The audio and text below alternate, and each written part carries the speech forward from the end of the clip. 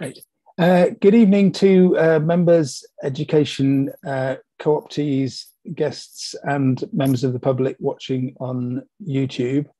Now I think we've got, okay, it's back to normal. Welcome to the second meeting of the Children's Mental Health, Wellbeing and Resilience Scrutiny Panel. The agenda for this meeting is on the Ealing Council website. So if you're watching as a member of the public, if you Google Ealing Democracy, you'll be able to navigate to it from there. I'd like to especially welcome the external witnesses who'll be presenting to us later. We have got quite a full agenda tonight, so can I encourage everyone presenting and asking questions to be concise. So turning to the agenda, we begin with item 1, apologies for absence. I've received apologies from Councillor Linda Burke and from education co-optees Dr. Marianne Eisen and Josephine Spencer. Does anyone know of any other apologies? There are no other apologies, Chair. Great, okay, thanks. Item 2, urgent matters, there are none. Item 3, matters to be considered in private, there are none. There was discussion at the pre-meeting about taking some confidential evidence, but we felt on balance that it was better to keep the meeting in public throughout rather than do that. So there's nothing to be considered in private. Item 4, declarations of interest. So please raise your Zoom hand if you have a declaration of interest to make.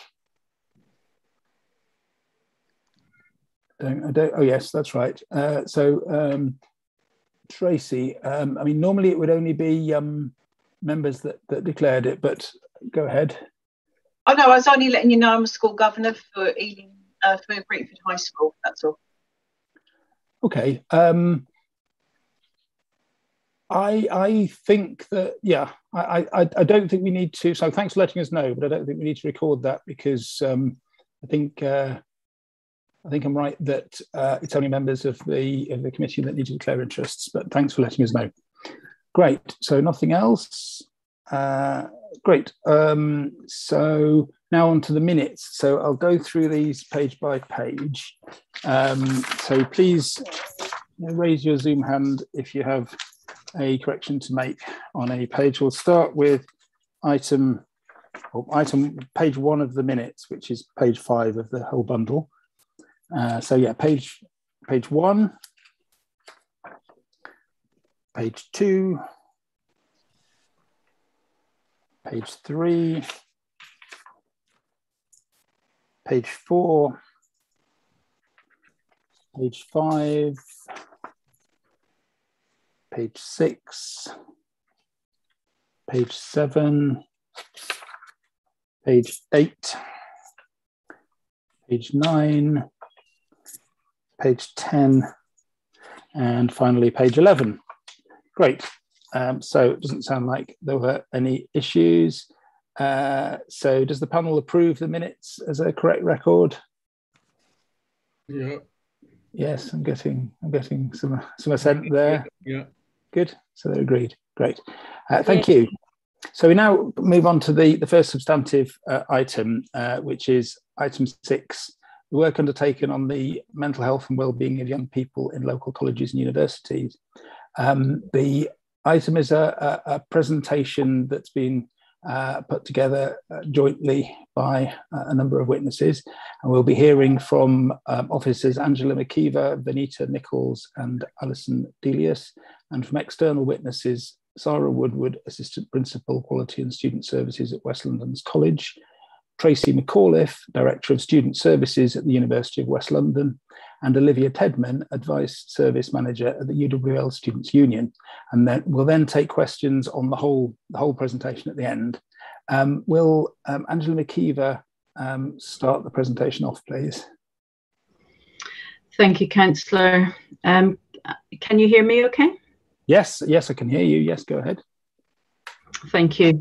Yes, so this part of this evening's meeting, we will be considering the mental health and the support provided by education and training institutions and employers, for example, such as the council, to support young people through COVID and beyond.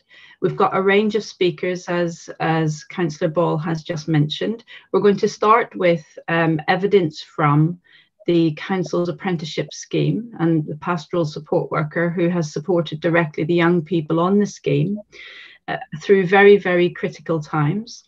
Then we'll pass over to hearing from the West London College and the University of West London. So we hope it's quite a comprehensive overview of what young people have experienced, but also what institutions and employers have put in place to support them through COVID and into the current period. So I'm not going to say much more because we've got a lot to get through, but I will hand now to Vanita Nichols, who is Acting Head of Employment and Apprenticeships at the Council. So over to Vanita. Thank you. Yes, so if we can go to straight to the first slide, because I know time is of the essence. So we have at the Council a number of programmes, and some of these have been put in place many years ago, and some you'll recognise like Kickstart, which are much newer. We've had a Council Apprenticeship Scheme since 2007, and since the beginning we've always had a pastoral support worker, recognising that young people may need additional support. We've had a Pathways programme since 2012, which is a pre-apprenticeship programme, 6-month paid work placements with, again, training and mentoring support. And then people are more familiar with traineeships, work placements with training and again mentoring, and the Council Kickstart scheme, which we've had in place since September, and since the summer, and that's an employment support programme along with paid work placement, and again the essential one of having a mentor in there. And the Council also is sponsoring a supported internship programme with the college. These are supported work rotations, but the essential part of that are the job coaches. So each time the mentoring and the support is essential for retention and the well-being of the young people. Can you go to the next slide, please? So since the pandemic, though, these are the sorts of things that we have been noticing. So high levels of unemployment in the borough. In fact, the ACC, the alternative claimant count, started at 9,000 people before the pandemic and has now risen up to 23,000 people. So there are a lot of people out there who are not economically active. And at the same time, there are an awful lot of opportunities that have been developed through with providers and the colleges and employers, but they don't seem to be coming forward and taking those places up. So what we found is that there is a general loss of confidence with young people, and it's difficult to even get them onto a programme. There's also a real and a perceived sense of increase in competition for jobs. The mental health issues in general, such as anxiety and nervousness about going into the workplace, and a general disengagement. People are waiting things out to see what happens and to see if there is some solid ground again. For the apprenticeship scheme, what the council did straight away was we remember how we had no idea what was going to happen, and we had some apprentices who were coming near to the end of their contracts. So the first thing that happened was those contracts were extended, and thankfully that really helped. Along with, of course, we had a directive everybody needed to work from home because we couldn't be in a common workplace anymore. And also our pastoral support worker worked long hours to support our young people in those placements. She will be telling you more about that in just a moment. But it did mean that we were able to retain our apprentices and indeed progress them now that things have shifted and are a little bit more balanced and we know better what's happening. I'm leaping to what we're going to do as a next step.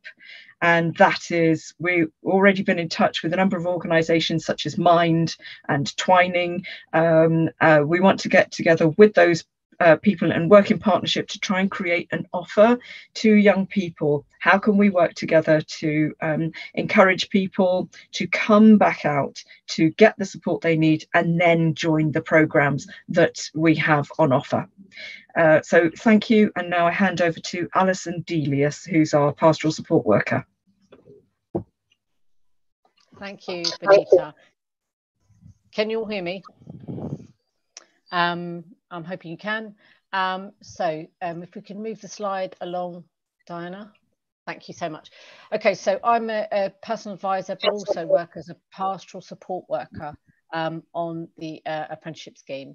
So I've looked at issues experienced since the lockdown, since the beginning, and we've got general anxiety, and that is anxiety based around going to work and then perhaps coming back into work, and also anxiety around vaccination, information about things like that, mild depression, lack of motivation, drop in output, relationship issues, exhaustion, insomnia, parenting small children, anxiety due to pre-existing conditions such as autism, eating disorders, OCD. There's lots of those sorts of things. So the way we supported them, it's one-to-one conversations, and in some cases we can look at action planning, such as looking at diet and exercise and things like that. We can advocate with the line manager, increasing the number of pastoral support meetings, so checking in, sometimes just checking in every day with them and then weaning them off that is really, really effective. Meeting with the manager and apprentice, so that to help the apprentice to articulate what they're struggling with, what's been difficult, and to try to figure out a way to make that better between the two. Referrals, occupational health, workplace options, IAPT, Mind, rape crisis, shelter, relate, citizens advice. Those are all places that I've signposted our young people to during this period. Extensions of apprenticeship and placements, and that's what Vanita's talked about earlier, which took away a lot of the anxiety about what was going to happen next. Staggered return to work after illness, when we had a number of them who had actually got COVID, and also flexible hours for parents and carers, because there were a number of those on the scheme as well. We'll move on again, please. Okay, so we're just looking at a case study. I appreciate everyone can obviously read it, but I'm just going to go through it with you, so we're all looking at the same stuff. Okay, so young apprentice, she had problems at school and was permanently excluded at 14. She joined the scheme. It was immediately clear that she was producing good quality work. She had a history of issues and relationship around mother and home, and this is where she lived with her mother. Pressure of confined living space during the COVID lockdown led her to needed to leave home, which was difficult at this period during the pandemic. Support provided, including many hours discussing issues, a referral to Ealing Children's Integrated Response Services, because she still fell within that age range, and they engaged with her. In this case, I encouraged her to speak to a line manager, so that the line manager could also offer support, which they did, and they had an understanding of her circumstances. Plan was devised for her to stay with grandmother temporarily. I spoke to her daily at that point, because the relationship with grandmother was very, very difficult. She was also suffering from a lack of motivation, as you can imagine, finding it hard to sleep. We discussed counselling, which she applied for, which she went and spoke to a GP. But while she was waiting for that, we talked about practical things that she could do, which was daily walks when it was safe, because she had stopped going out, bedtime routine, diet. She was also missing a dog, which is a great source of comfort to her, but it was still with the mother. I encouraged her to take a week's leave from work to plan her life and plan her time in order to address some of the issues. When lockdown eased, she contacted her mother and arranged a visit to walk the dog, as well as getting in touch with friends via iPhone and Zoom. If we could move on, please.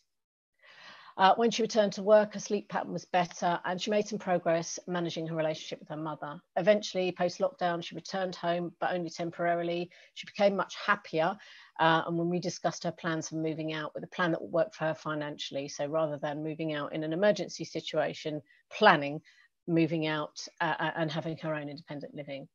Unfortunately, after a while, her output at work started to drop, and she said she felt a bit low. She wasn't sure why. So we discussed it and looked at a mood diary, which highlighted times of the day when she was feeling low and ways of countering it: eating, rehydrating, going for a walk, and talking to a friend or me. At this time, I was speaking to her daily because of the situation that was going on. And obviously she was struggling to keep her coursework going and to maintain the changes that had happened at work as well. So when we then spoke to the line manager about getting permission to be able to work at the council office 1 day per week. We thought that that might offer some structure during the lockdown. And directive at that time was to remain working from home and not at the office. And this was agreed and has been really beneficial to her output and general mood as it had improved. She still struggles with change, and when she achieved her level 2, moved on to level 3, had similar issues with motivation and output, because moving on to level 3 meant a different manager, and she built up this relationship with that manager. So my job was to try to encourage the discussion and the support, which the manager was obviously going to give, but to encourage the young person to talk to the manager about what was going on for her. It's got something to do with her self-doubt and her abilities in terms of motivation and output. Again, met with her more regularly to discuss the issues, and we devised a plan to help with addressing practical tasks as well as spending time talking about her issues. She continues on her apprenticeship journey and is progressing well. Many of the issues she has had have been typical of many young apprentices I've worked with during the pandemic. So it's a series of dipping, everything going fine, dipping again, everything going fine. But the important thing is she's caught up with her coursework, she's making progress in her placement, and she's doing really well at the moment. If we could move on, I'm not sure if that's the end of mine. Okay, so now we've got a couple of quotes from the apprentices here.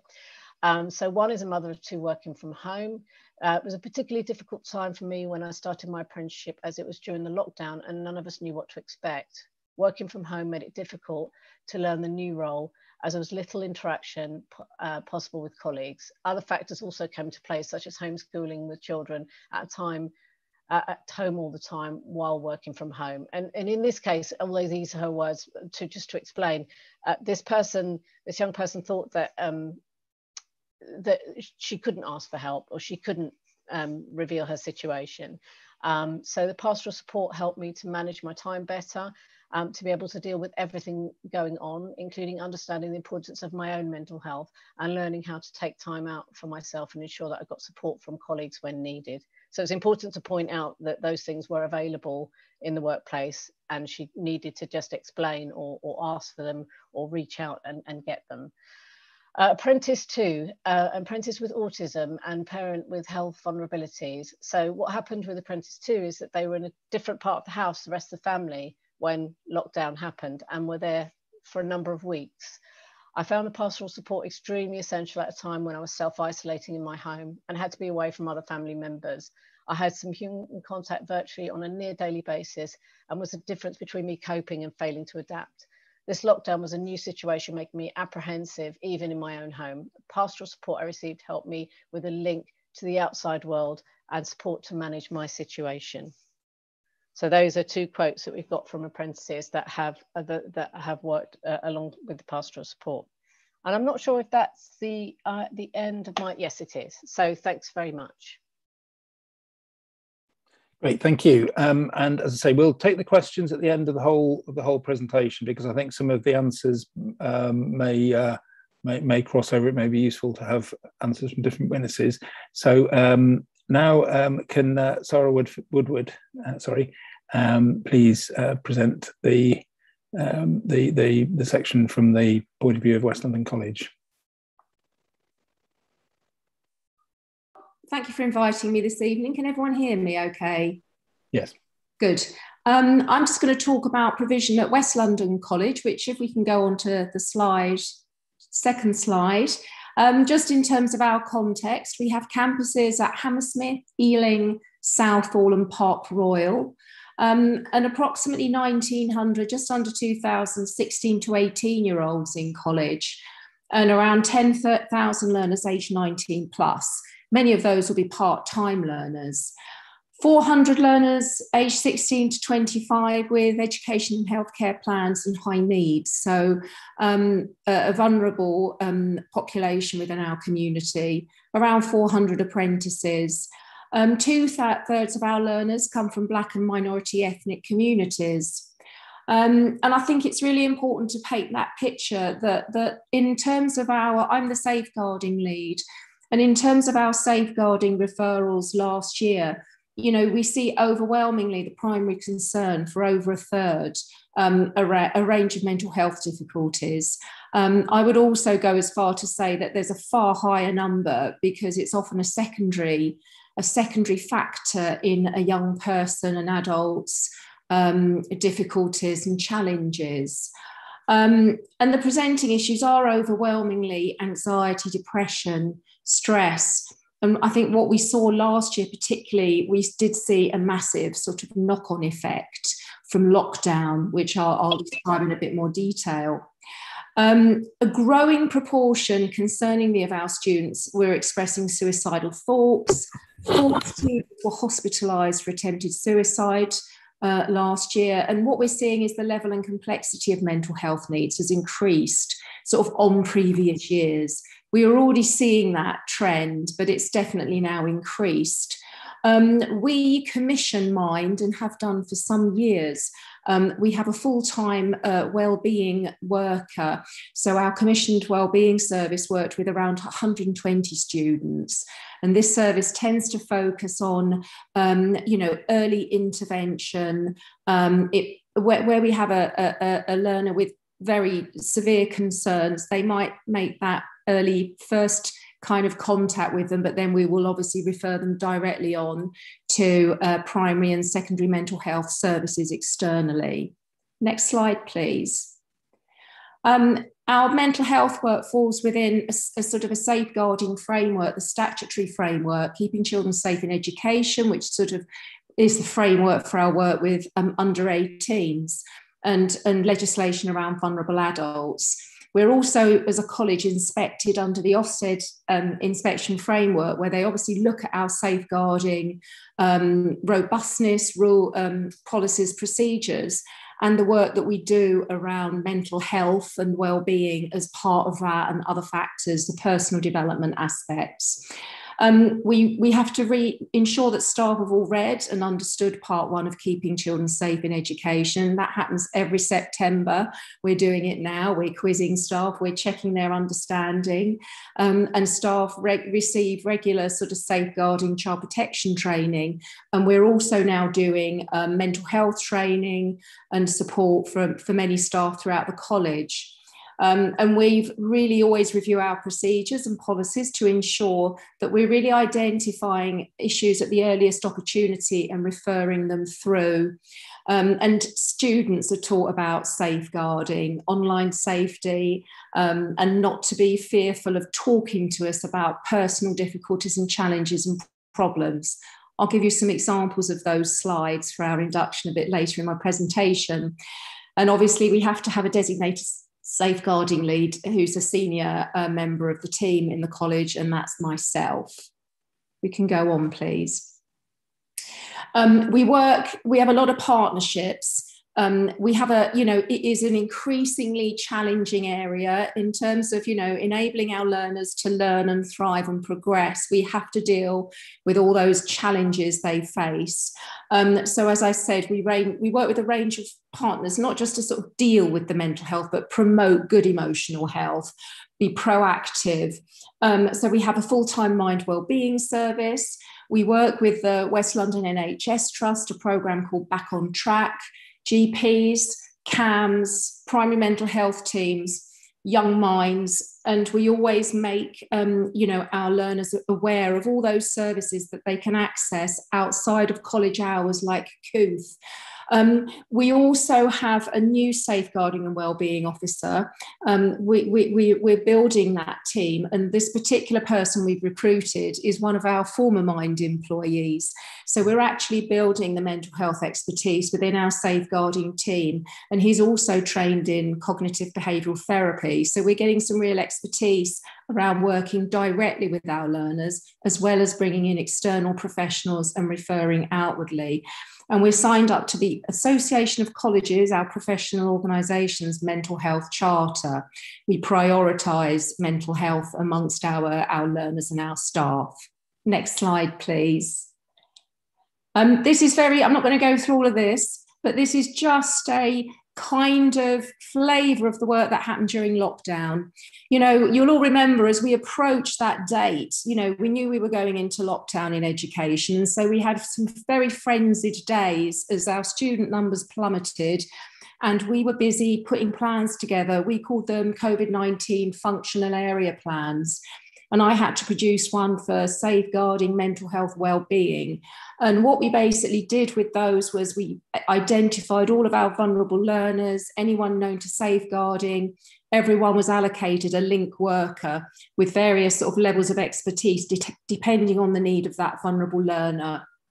And it was then our jobs as we went into lockdown to contact them, not just through email, but by phone, you know, any method we could. And because we already had a Google Classroom platform, our teachers moved very quickly to a remote learning environment.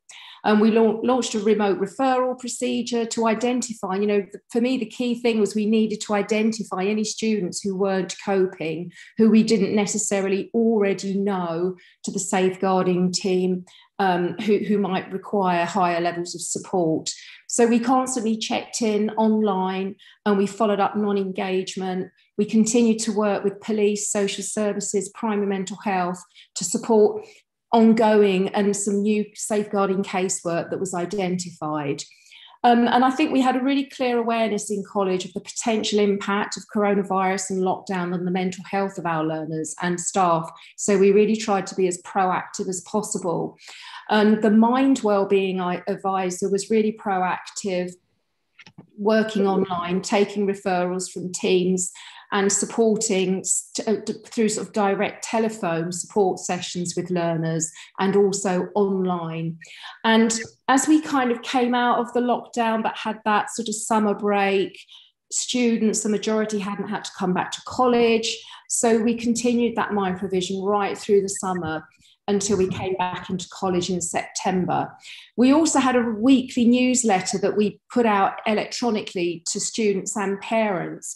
And we had all sorts of links in there around wellbeing resources and who to contact, direct numbers if there were any concerns. And just going back to our last presenter, you know, trying to advise, like, focus on your sleeping routines, you know, get dressed during the day, take some exercise, because we did find that insomnia and sleeplessness was a real issue for our learners. Next slide, please. So, you know, that was lockdown, and these are the sorts of things as we come back into college, some of the things that we use to raise awareness, you know, to try and draw learners in who might need support. We write about safeguarding mental health and our services in a student handbook, which all learners have a copy of, through induction, which is delivered through our tutors and through pastoral staff, talking to learners in their tutorial time. We have safeguarding posters around the college campuses, different teams of all of us, you know, who to contact, you know, if you have a concern, as well as your tutor. We post stuff in Google Classroom, which is used by the tutors. So there are links in the students' Google Classroom if they want to make a self-referral or speak to someone with a self-referral form. And our student newsletter continues weekly, where we put a lot of mind resources out and top tips about how to stay healthy physically, emotionally. I'm going to show you some extracts, the next slide, of this year's student induction.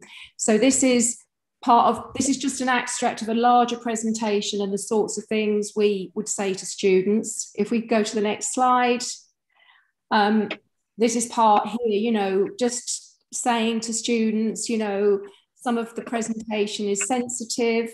It might be difficult, you know, facing issues that you face yourself, which are difficult and that you may not be able to discuss. And so we really try and draw them in, you know, we can help you. Please do talk to someone, your tutor, can be any member of staff who you feel able to approach, or the college's safeguarding team. Our big message is that safeguarding, offering you support and help is everybody's responsibility. It's just everybody's responsibility. Next slide, please.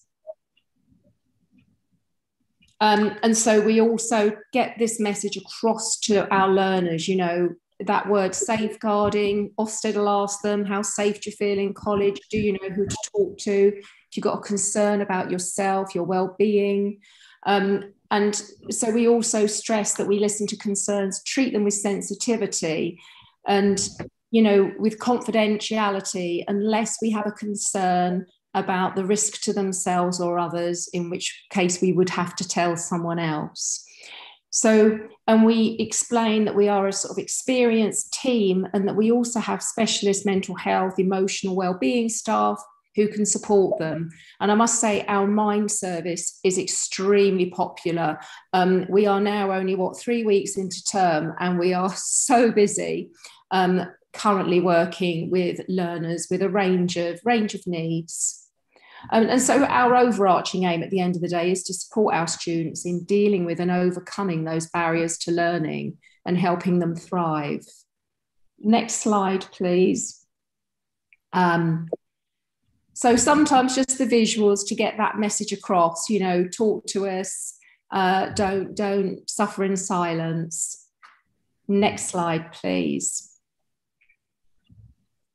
Okay, and we stress that your mental and emotional health is a priority for us. I won't read that slide for you, but I think for me, especially when we went into the second lockdown, the message to every tutor is, you know, you may not even see the face behind the camera if your students, try and get your students to put the camera on in Google Classroom, but never ever take a smiling face as being that everything is okay, because it may not be. And I will give you a case of an Ealing learner very quickly. So it was a learner from Ealing. After the last lockdown and after college, so it would have been at the end of June, this particular 17-year-old male, we had no concerns about. He achieved a level 2 merit in creative media, had a psychotic breakdown. And I was contacted as part of a serious case review in the autumn. He was hospitalised from July 2020 to February 21, and it was diagnosed as the impact of lockdown. Now, what the reintegration process, because I'm delighted to say that learner is back with us this year. He had a year out, and we're now working with him and mental health professionals. He has a mental health care worker, and he's come back to do a level 1 course, which is less pressurized for him to reintegrate into learning. And by making those, you know, those contacts, obviously with the externals, and we know his history, we're able to now risk assess him and work with him and support him back into college after a very, very difficult year. And he's actually talked to me about it. And it's a very sad story of lockdown, where he and his own is a child on his own with his mother. And it was actually his mother that started to get more and more withdrawn and wouldn't get out of bed. And then he started the same, and it all ended up in this massive breakdown. But we can then support a learner like this back on their journey, and he's back with us and doing brilliantly. So college is also about reintegration from difficulties that young people and adults have faced. Next slide, and I think I'm just about finished. So just to sort of summarise, I won't read through them. These are all the things we do as a college to promote the wellbeing and mental health of our students. Safeguarding with the big S, capitals. I'm absolutely passionate about supporting and ensuring our learners have the resources, the support they need for any difficulty they have. We are continuing to grow and develop our mental health provision and expertise, working in partnership, and making sure that we get our access even swifter and easier, so learners feel able to come and tell us when they're having difficulties. And ultimately, our governing body, I report to the governing body very regularly. The governing body take a great interest in our provision, in the needs of the learners and the college, and how we're responding to that. So we're highly accountable as well. And I think that's everything. Thank you, Sarah. As I say, we'll have questions at the end of the whole presentation. So now we turn to Tracy McAuliffe to start the presentation from the University of West London. Hello. Hi. Good evening. Hi. Well, thank you for inviting us. So myself and Olivia are just going to go through our presentation and really of all the effects that we've had through COVID and in how we supported our students through their mental health. So next slide, please. So just to give you a little bit background of the university, so you need to understand the context of our learners really. We are fundamentally, and our mission is a widening participation institution with high social mobility, and it's traditionally from underrepresented groups, and we have a high mature learners. So we have 12,500 students, and they're just broken down. Just to give you a bit of a background, there's 63% of our students are from a BAME background, which compared to the sector is only 31%. So we're double in our institution on that. 60% of our students are female, which is 4% higher than the national average. And 57% of our students are mature, which in our world is now 21 and over.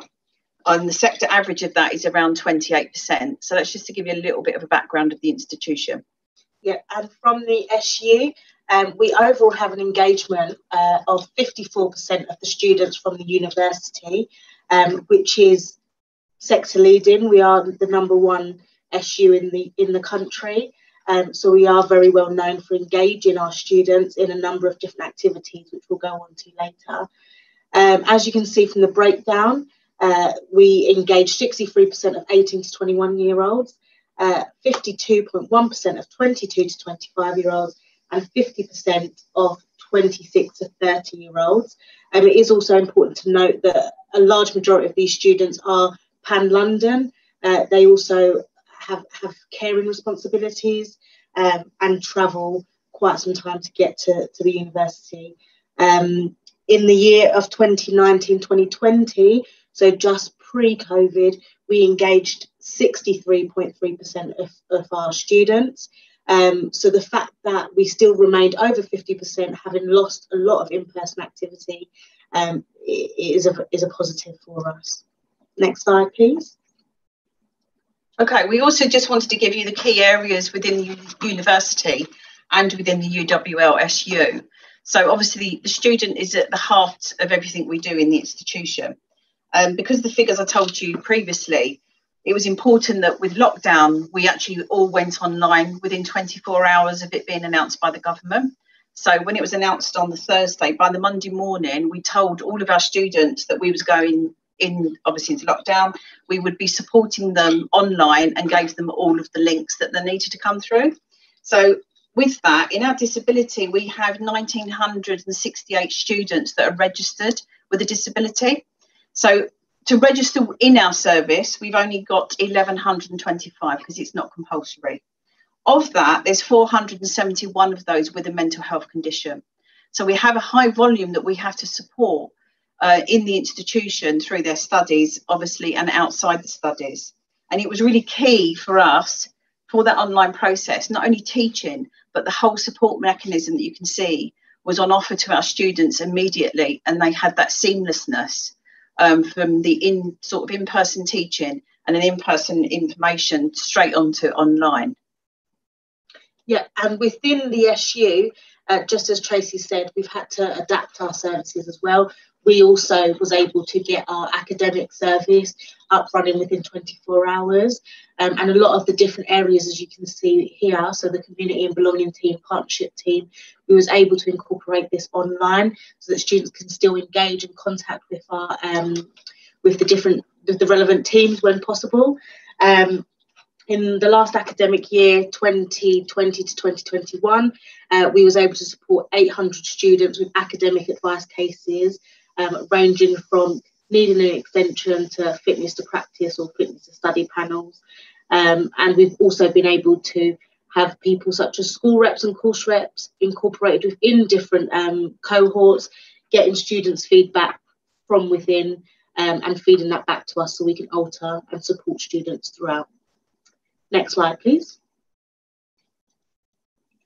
Okay, so one of the things that we've always offered at the institution is 24-hour support. So myself and 4 of my heads are actually on call 24 hours from our security if anything happens to do with homelessness or if something is going wrong in their lives financially and they actually need some support for us. We've also, throughout COVID, we introduced a new platform called Together All, which I'll talk to about later. And we also developed an online student hub. So that enabled our students to actually contact us or be in contact with us and book appointments as and when they needed to. which was really quite important, obviously, for our students, because it was at their benefit and at their timing rather than ours. Yeah, and within the SU, you know, we can see the work that Tracy was doing and the fact that, you know, they were supporting a large amount of students. But in the SU, we also wanted to kind of work alongside them and reach out to students that didn't really engage with the university and find out what was going on with them, if they needed any support. So what we did was we contacted over 6,000 students throughout COVID to check in, see how they are, to signpost them back to Tracy and her team, to let them know about the support available. During these outreach calls, we also identified a number of themes. So that was things such as IT poverty. So students who unfortunately were not able to engage in online activity, go to, you know, classes online because they didn't have a computer, or they only had one computer between a household of maybe 4 people and their children. So what we did is we got some information and we fed it back to Tracy within the university. So obviously from the institution's position, once we've got that information about our students, the key part was to engage them still online. So we set up different schemes, as you can see there. We did an IT loan scheme, which we started. Then we did a discount purchase scheme with some suppliers. The main thing outside, when we had full lockdown, but as soon as we could open up, the key part for us was to reopen our library and actually reopen safe areas that students could come in and use the IT equipment and all the software that they needed behind it. And that really was one of the massive things for us. As part of that as well, the government also awarded us, the Office of Students, via the government, I should say, awarded us $463,000 throughout a period of about 3 months. And in that was to support these students with a COVID hardship fund. And it could be used for anything that they needed, whether it's to do with, as you'd have seen in the media, double accommodation costs. It would have been for IT equipment. It would have been anything to do with their rent or just general hardship of living with no money. So out of that, we had just over 2,000 applications. We awarded 926 of those students that got funded, and they generally had a fund of each person we was given is £500 to try and make it fair and to get it across as many students as possible at that time. Yeah, and within the student union, what we did is once Tracy and her team told us about this COVID hardship fund, we used the resources that we had, which was our advice team, to support students who may have difficulties with either completing the application or just knowing about it. So we would look back on students that we felt may be eligible for this fund, reach out to them, let them know. We'd also check applications and make sure that they had enough evidence to put forward to receive this hardship fund. As you can see, we've done a lot of work with, you know, reaching out to students, identifying issues and supporting them, but we wanted to take a more of a holistic approach. So what we did was we'd also you know, help to support students who were in isolation or students who may just be in difficult times. So the student union, we delivered hundreds of fresh fruit and veg parcels to student accommodations and to students who was in isolation. In addition to that, the university set up with the aid of Morrison's, we sort of had an agreement, and we actually delivered any student that was in isolation, we actually delivered like the non-perishable goods so that they could actually have that for the 2-week period that they had to stay in isolation and didn't feel that they was alone as well. And then from that, we also run mental health webinars. The part of the webinars was really supporting students through COVID. It was about how do you keep yourself motivated? How do you keep your well-being up? How do we mentally keep you on track, not only for academia, but just for your mental well-being while you're at home, stuck at home, possibly on your own, or trying to cope with sharing devices with your children and everybody else that's also in that household. And for us at the student union, we kind of wanted to take a similar approach, but in a way which worked well for us. So we have a very large following on social media. We've got over 4,000 people on Instagram alone, and we've got over 7,000 people that like our Facebook page. So that's just two social media platforms. So what we did was we launched a lockdown hub, which was an area of our website which contained a number of different resources available to students and to anyone who really needed it. And that would contain things such as virtual events, such as online yoga. There would be cooking competitions and, easy menus and recipes, as well as some resources from Mind to help with mindfulness and self-care. And it would also have a lot of resources for students a lot of resources and contact information for students if they ever felt that they needed it. We also, as part of that, set up the buddy scheme, which allowed for any student who had, similar interests to kind of pair up with another student, and it was kind of like a pen pal. We have a large amount of international students, so those students were very much at risk of feeling isolated and therefore having an effect on their mental health. So we set up the buddy scheme to kind of pair people up and kind of help them find a friend. And finally, what we did at the latter end of lockdown is we would do retention and resit calls. So what that was we spoke to the university and we got some student information about any students who are at risk of being withdrawn from university or needing a resit. And this would ultimately affect their progression going forward. So again, kind of similar to the outreach calls, myself and a number of the staff within the student union called every single student who required a resit and checked in with them to make sure that, first of all, they was aware, second of all, if they needed any additional support, and as well, just to let them know if they did need it, how they can access it. In a total, we reached over 1,000 students, and because of that, we was able to, stop hundreds of students being withdrawn from university, which was a great result for us. So the other thing the university introduced was a single session therapy model.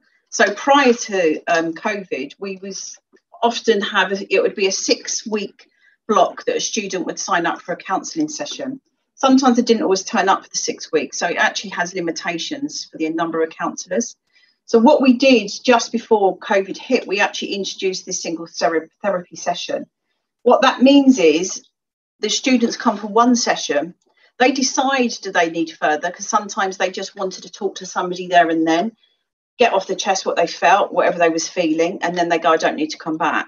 So we left it open to the students. What it has done this year means that we have no waiting list, which we're really proud as a counselling service not to have a waiting list for over a year. Whereas prior to that, we'd have about a 6 to 7 week waiting list for students to come in and see us, which in conjunction, obviously, you can appreciate with the NHS is next to nothing of what you would wait in the NHS. So moving that service, especially around COVID, has really made a safe campus is what we'd look at in their mental well-being, because they can come into us at any point. Part of it as well, they can have a 2-week break and then they can come back again. So it's not a thing you come once and you can never come again. It isn't like that. So we do have some repeat students, obviously, that come back and then they may take the further 6 weeks that we also offer. What we did find from that last year, we had 576 students actually come for our counselling service, which on the previous year, that is a 40% increase, which is massive, as you can appreciate, in that COVID. And what I can say from that, really proud to say, we didn't have any suicides throughout COVID as an institution. And I know some other institutions have, which is sad. But I think the management for us of how we're working with these people, with their mental health is really quite key, which will lead me on to the next slide and our case study, just to give you a brief overview.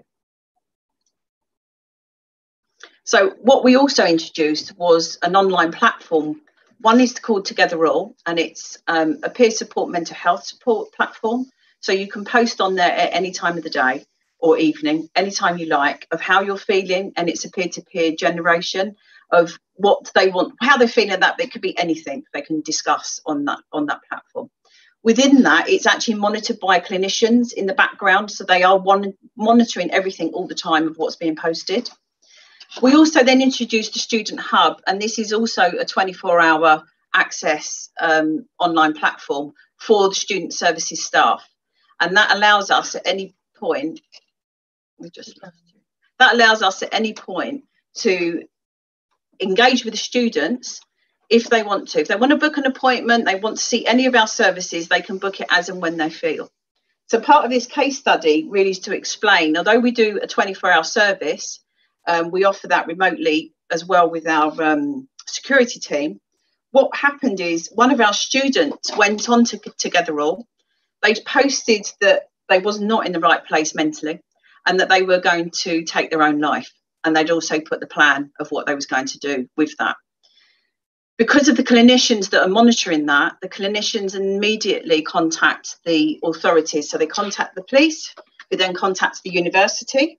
And because we could access this anywhere, because it's in the cloud base, we then spoke to the police. We could give the police the details of the student's address, etc. And I can safely say that that person is now well, never took their own life. And we did know that they're now thriving in university. So even just that one incident of these online platforms shows to us the key for having this support 24 hours for people to actually tell other people how they're feeling and to get that intervention, which we're really proud of in that sense. And I'm quite pleased that we do a 24-hour support mechanism. And it does go to show what you do need in the future, which leads us on to our next slide. So really what's next for us is we've done obviously a blended approach in how they access our services, as I just explained, but equally it gives us we have a UWL Flex, and that is where all the tuition can also be taught online. So we have more access academically as well as the pastoral care for us at that point. And for us, we're continuing to make sure that when students do need any advice or they want any support, they can reach us through a number of different ways, whether that is a walk-in service, virtually, via Teams or over the phone or via email, whereas previously we only done walk-ins or telephone. We're also going to be continuing to keep services which were well received by students. So that is things like what we created within the student union. So that is the outreach calls and the resit calls. We captured so many students and was able to support them there. A lot of students at that point that had completely disengaged and didn't know that they had resits, just wasn't going to attempt and was just going to give up with their studies. So we was able to motivate them, support them, kind of get them continuing, also identify any mental health needs, and then signpost them over to Tracy and her team. The other part for us as an institution is really important that we had staff that are mental health first aid trained. So throughout this period, we also had 16 staff within my team actually mental health first aid trained. What is the plan is for the institution, because we have 9 academic schools, and we plan to actually have a champion in each school as a mental health first aider to see any signs with any of their students, and then they can pass that on within their academic colleagues as well. The other part of that is adapting the services towards our students. The part of adapting our services is instead of doing a traditional 9 to 5, you have to look at opening up what's right for the students and when do they want it. So throughout the pandemic, we opened our services from 8 in the morning till 8 at night and on Saturdays. That's really trying to work with them of what they want rather than us just saying the whole UK is like a 9 to 5 service. We're not a 9 to 5 service anymore. And support cannot be bridged into a 9 to 5 service, especially with your mental health. You don't know when you might go into a psychotic episode, or you don't know how your depression and anxiety is going to kick in at a certain point in your life. So I think it's really important that we actually look at adapting to people's needs around their mental health and well-being. That is one of the key things. The other part as well for us is having this multi-agency engagement. We do work quite strongly with IAPT. We also have a company, it's a charity called Advent Advocate, and they help us with students with mental health conditions. They support the student outside the university as well as inside the university. So they get that whole holistic approach that the student feels totally supported while they're going through their studies, when there's things outside that can actually affect them and cause them some issues. One of the biggest things for us is bridging this gap between higher education and the NHS and the charities. What we have done this year, we have been successful with 2 bids from the Office of Students. So we are working very closely with West London Mental Health. We've bridged the gap with them, and that's also with their recovery team. And this is about working with BAME students as well that don't always come into support.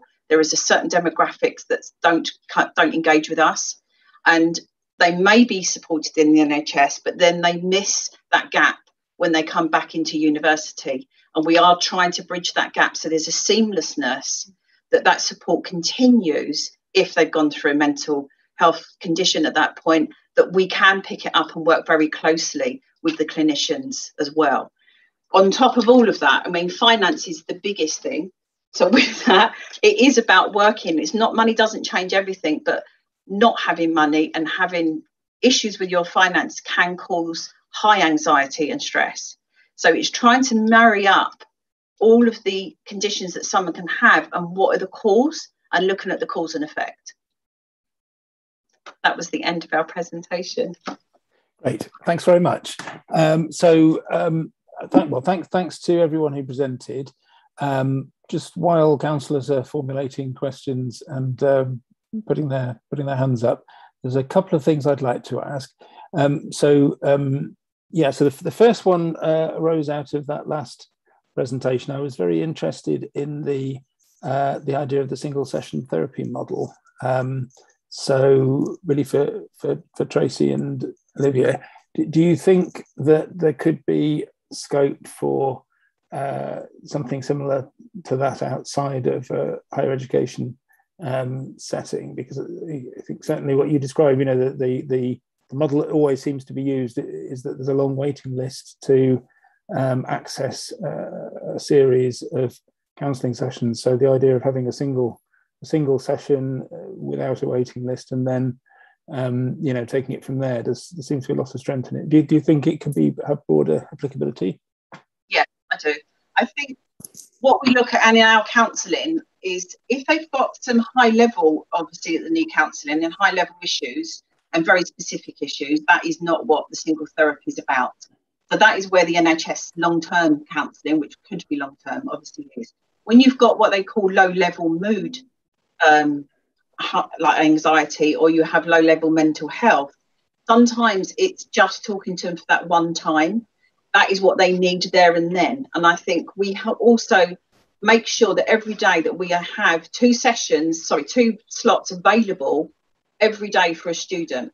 So when they just need to talk to someone very quick, it's there and they can talk to them, or they can be booked the next day, if you see what I mean. Most of the time they are spoken to immediately, and that normally alleviates that anxiety, and then it can put them back on track in their own mental state, because they can start looking at plans for themselves and what they can do. And if they're in long-term counselling, some of them will be in long-term counselling, it just gives them a holding point.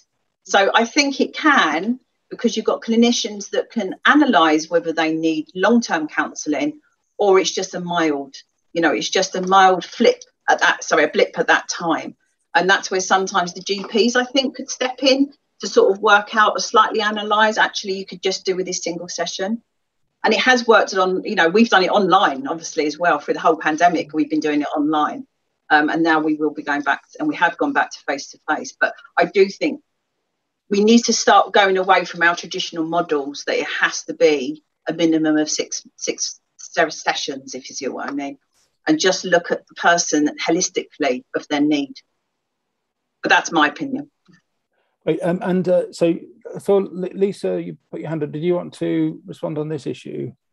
Just to say that I very much agree with Tracy. Obviously, we're leading the council, working very closely with West London Mental Health Trust, and I know this comes in the next report, but we are working with our sort of Safe CAMS team, and one of the things in terms of the redesign is they're looking at piloting a sort of one-off consultation model type counselling with a follow-up session.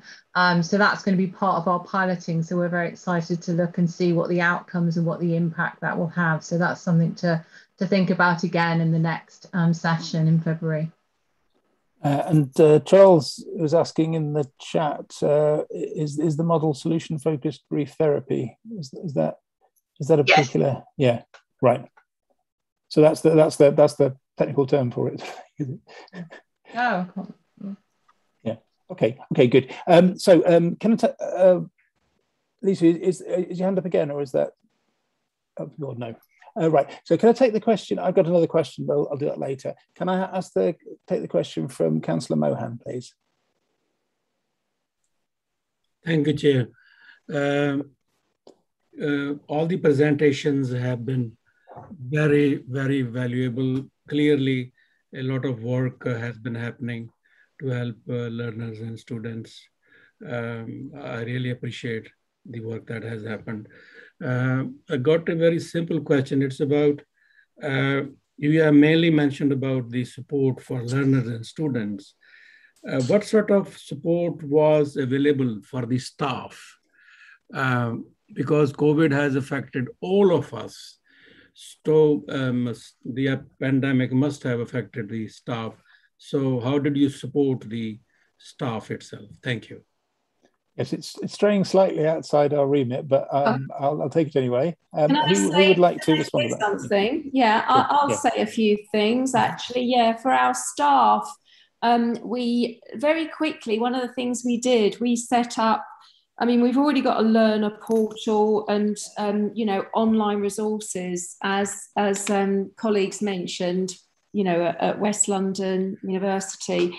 And on the staff portal, we created a wellbeing page with all sorts of, that's how it started, with tips, obviously access to support services. We have something called the Employee Assistance Programme, where you can access, say, a one-off session or counselling sessions if you need support.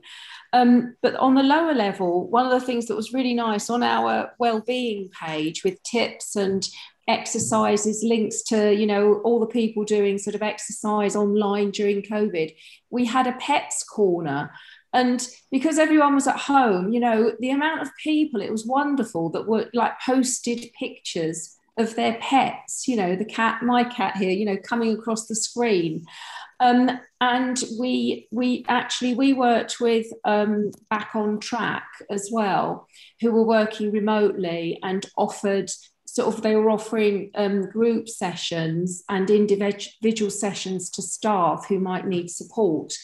And actually what we then did after the lockdown is, instead of having like at the end of June, staff training days, we had staff wellbeing days, and they were all online. And so we had, you know, dealing with anxiety and uncertainty during COVID, and we had presentations and delivery by the NHS Trust. So we really tried to sort of draw in a lot of resources so that there was a real staff focus as well, because staff were brilliant. They were working around the clock, and a lot of them obviously dealing with students. Everyone was really sort of determined to make sure we tracked and oversaw and supported students. And many of them really did need support for themselves too.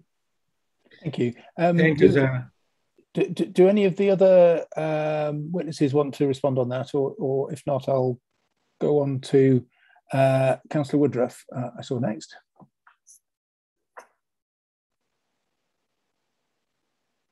Simon, are you ready to ask your question? Yeah, it's probably an impossible question to answer, really. I was very impressive, the reports. I mean, the people were doing a huge amount during COVID, which was a time of trauma for quite a lot of people, I think. And it was always sort of trauma in an isolated settings, wasn't it, really? Because we were all on our own, and some people were suffered more than others. I was just wondering if you've got any idea of kind of success failure rates, whether successes, but do you know of people who maybe didn't manage to treat well or managed not to get to, I don't know, it's probably very difficult to say, really. I was sort of wondering whether you've got a sort of success failure rate type thing at all. Okay. So who would like to respond to that? I think we probably have a go. Olivia from UWLSU. So from our area, a lot of the approach that we kind of took was very targeted at the students that wasn't engaging, because, you know, there's students that are engaged in the disability team and the welfare team, the wellbeing team, but we also wanted to target those that unfortunately could have been forgotten as just disengaged students. So we really wanted to make sure that we were focused on them. So when we done the outreach calls, we targeted these students first, as we felt that they were at high risk. So it's kind of a bit of a different answer than you may have been expecting, but I think we were focused very much in our approach when we were framing and conducting some of our projects, to make sure that nobody got forgotten, and to make sure that, you know, we were trying to target everyone as much as possible. Yeah, I think from that, because a lot of people do tend to look at the students that have declared a disability or declared a mental health condition, and they really focus on that. The other approach, I think, as well, is looking at your cared experienced students and estrangement. This is where it is about where it's affected. There is no data that formulates from the experienced students, from the estrangement, unless you actually ask a person if you're estranged. They are more vulnerable. And I think what Olivia's saying is as well, it's not always focusing on the ones that have declared something. You have to look between the lines of the ones that haven't declared anything, or they don't want to declare it, which is their right. And that's where it's reaching your whole student body. So I think to us, a failure is not having that student complete their studies and not engaging with us would be a failure on the institution's part of where we sort of let that person down. But we can only offer out as much as we can, to be honest. That's where I'd look at the success and failure of that, if that's helpful. Thank you. And Alison, you wanted to come back on this one as well? Yeah, I'm very much following with what has previously been said. Mine's a lot more straightforward in the sense that I've got a much smaller cohort. So again, I will measure it on how many people have stayed engaged with the process, even though they have said, you know, they want to disengage, they want to stop, but we've managed to keep them going. So I think that's where we will measure our successes on that scale. Yeah. I would just add to that, you know, obviously we measure on retention of students and their achievement rates. And actually the last 2 years we've had, you know, that the achievement has still been good.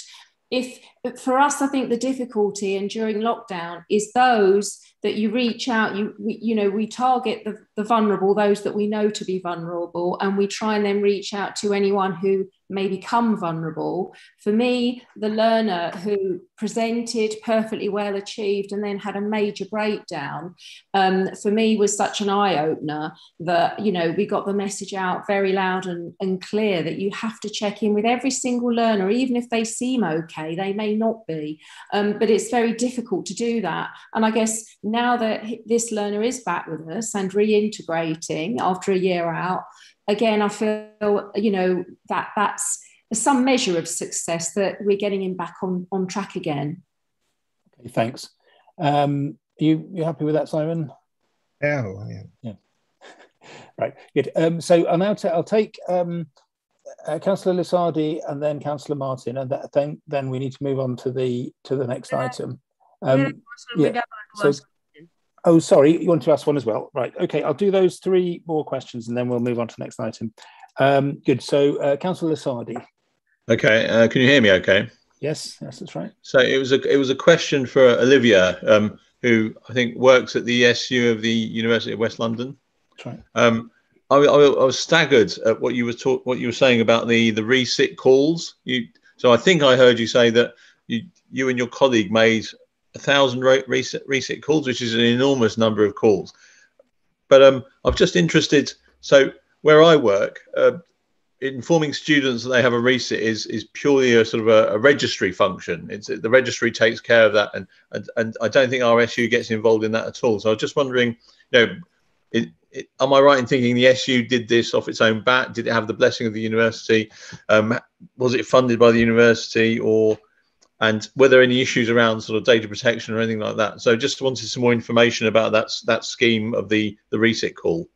Thanks. Yeah, I mean, that's right. It was certainly something that impressed me, the fact that we are having a joint presentation from the academic side Yeah. and the union side, and certainly it's a long time since I've been in higher education, but in those days they really sort of didn't seem to talk to each other very much. So it's very impressive how integrated it all is. No, there does seem to be a great link up between the two, actually. Yeah, you're absolutely right. So yeah, Tracy and Olivia, would you like to respond to that? Yeah, definitely.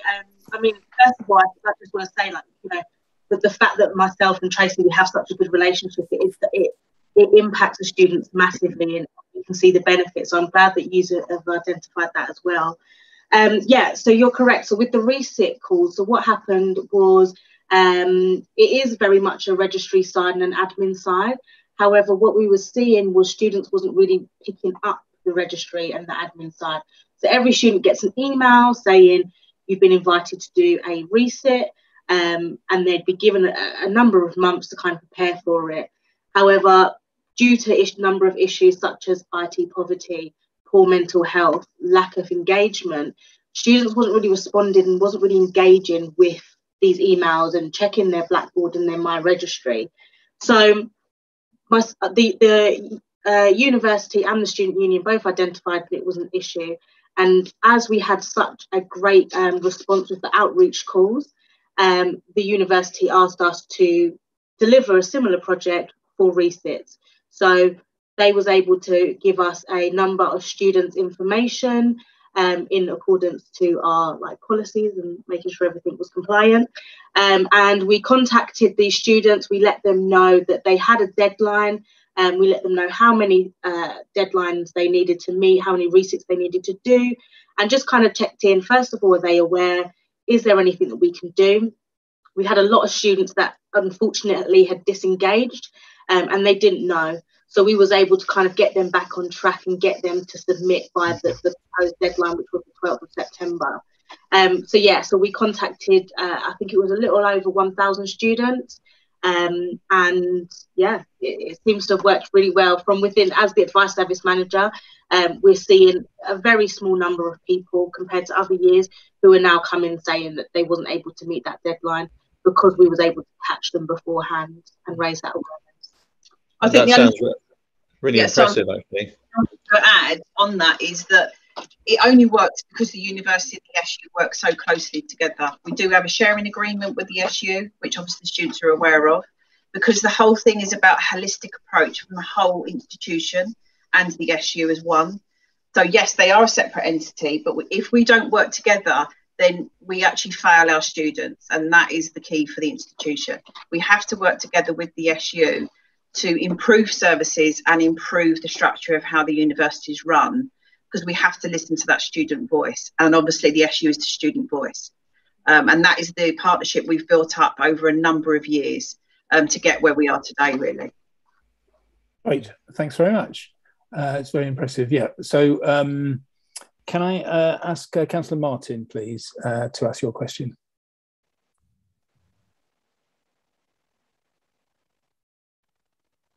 Thank you, Chair. I hope you can hear me because my internet seems to be a bit bad tonight. I can hear you. Yeah. Thank you. So firstly, I have to say, amazingly impressed by all the work that everybody is doing. It's fantastic stuff. It's great to hear that's going on. To be honest, I would have thought you've got in a great position to really have local leadership on some of these issues. And I just wondered if you were doing anything like that, for example, doing any outreach work with local schools, and if there's any scope for you to do that if you're not. And one other question was, are there any risks to the work going forward, things like funding or anything that might stop you carrying on with all the marvellous stuff that you're doing? Okay, outreach and risks. Who would like to respond? Shall I say start on the outreach?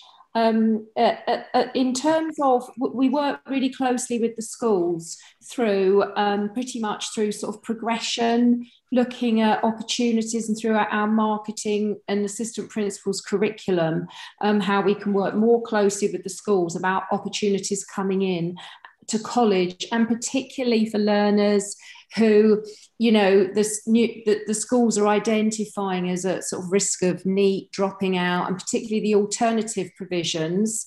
You know, we take quite a large number from alternative provisions. But in terms of actually any of our resource going out into schools, that sort of crossover work, we don't have the capacity beyond sort of working with schools around that kind of recruitment transition. Ideally, that could be something for the future. And I work very closely with both the Ealing and the Hammersmith safeguarding partnerships.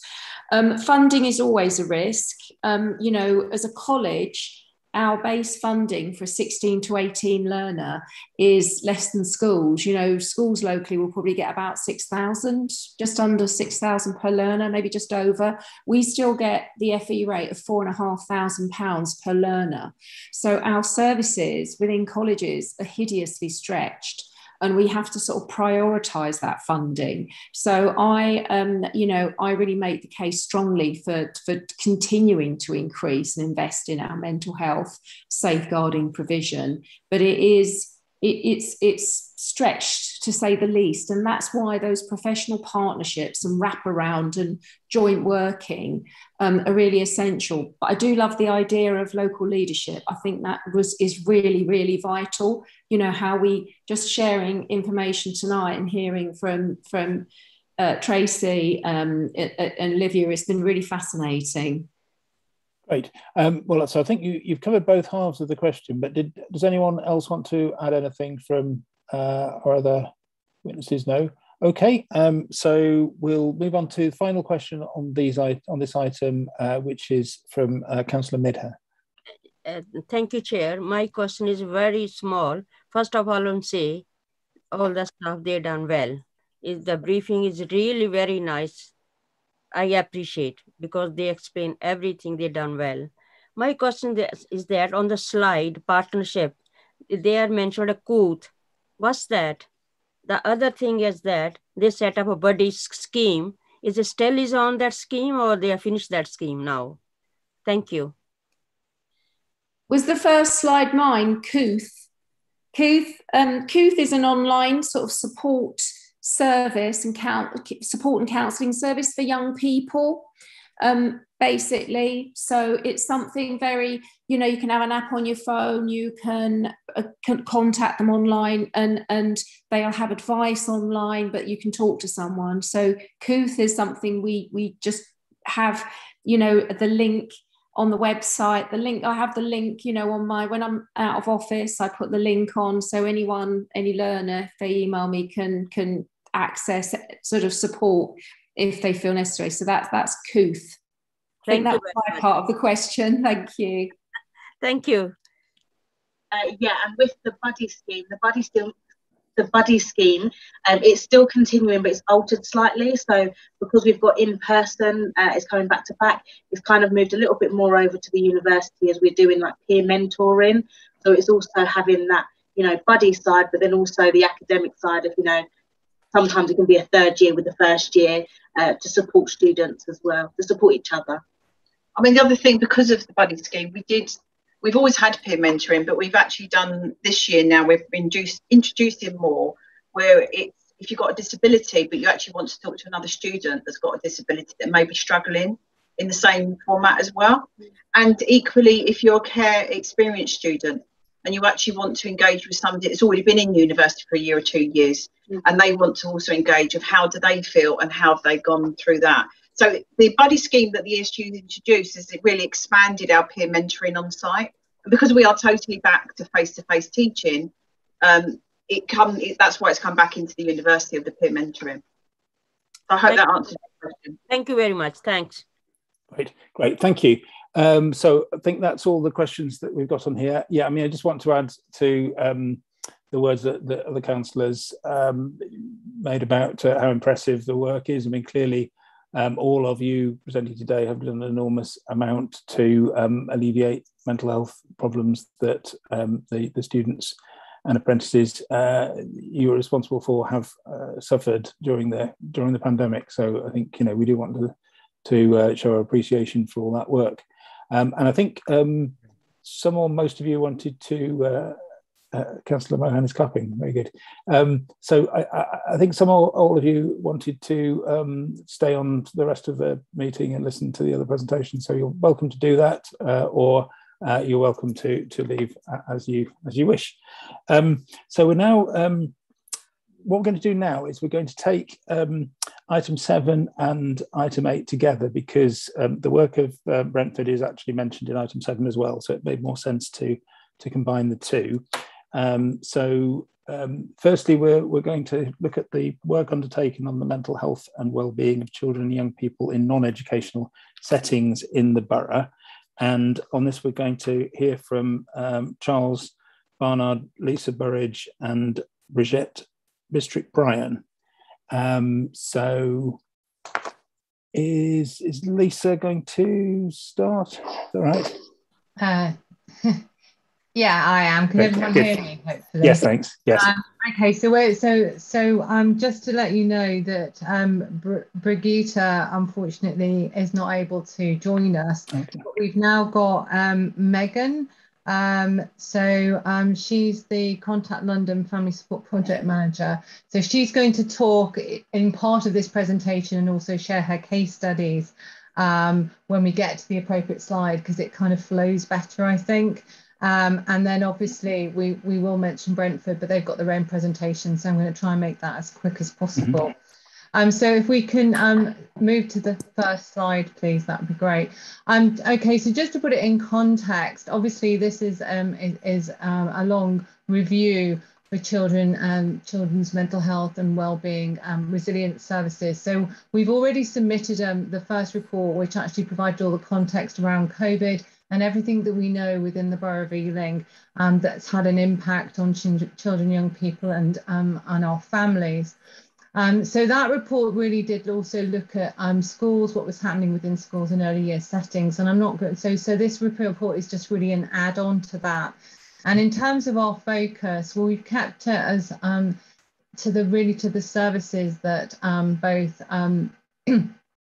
the council are either delivering, or the council and in conjunction with the North West London Clinical Commissioning Group are commissioning, just to try and keep it more focused, because there is a lot of support services and other opportunities out within the Borough of Ealing. So if we move on to the next slide, please. Okay, so we just started a sort of general overview when we were thinking about the resources. So the Ealing Council have a family information service, which essentially all the information is here, but it's basically an online platform which allows links to a range of other services, so they can get information, advice and guidance on a whole host of local services and different types of support. So it can be everything from Ofsted registered childcare, understanding accessing childcare funding, education, leisure, college, children's centres. So there's lots and lots of information out there. And there's a dedicated team that will provide additional support where people can't navigate the system. So we've given you that's sort of the website. That's the sort of the front door to this service, if you like. The Family Information Service also have a dedicated SEND officer, and that's especially to provide dedicated advice, support and specialist information for families and those with children with additional needs or disability. And they also offer a bespoke service to support families who are experiencing challenges in accessing services. So next slide, please. So the Family Information Service also manages the Ealing Families Directory, and that's where you click on that and it goes to a link, and it has a whole host of activities and support that's available for families. In terms of what we were asked to sort of talk about, one of the big things for Ealing is making sure that there is lots of holiday activities available for children, young people and families to access. And they produce this brochure, so they do it over each of the sort of holiday periods. So this is the latest one for summer. And what it does is that all providers who have to complete the council survey to ensure equality of opportunity, and then they can find a whole different range of the clubs. Some have a very small charge, some are free, and it really depends. And then you can click through and find those links and for families to book on, so it makes it as accessible as possible. Next slide, please. Within that as well, within that sort of resource, What happened obviously with COVID, like all other services experienced, the Family Information Service experienced a huge number of calls, so much so that there was a lot around sort of mental health and wellbeing calls. So they put together a very sort of specialist page, and again, very similar to the universities, providing lots of resources and signposting for families within the borough. And within that resource, we sort of list other services that are non-school. And so we've listed the ones that we currently are being commissioned. So there's one called Our Time, Ealing Kids Times Workshop. So this is a new project that's been launched, and it's a sort of grant funded, but working as a pilot scheme within Ealing up until September 2022. And that's where there is a monthly sort of workshop. So it's very much peer-to-peer community sessions, up to 15 to 20 families joined together. But the criteria is one or more parents has a mental illness. So it's really about providing this relaxed environment where families can learn together, connect together, get support. And for the children and young people, it offers a sort of fun, protected space. Now, obviously, during COVID, everything was being done online. And part of the model is if they were accessing it online on a monthly basis, they get pizza delivered to their door to make it sort of a bit special and a bit different. And the idea is that this model will move from being online to being more in person. So Cooth, a lot of people have talked about Cooth. I think probably the only thing to say here is there's been a central procurement of all right across the whole of Northwest London, all 8 CCG areas. And now Cooth was never formally commissioned in Ealing before, but since May 2021, there is a new mental health service. So that's free and accessible to everybody who's resident in any of the boroughs in Northwest London.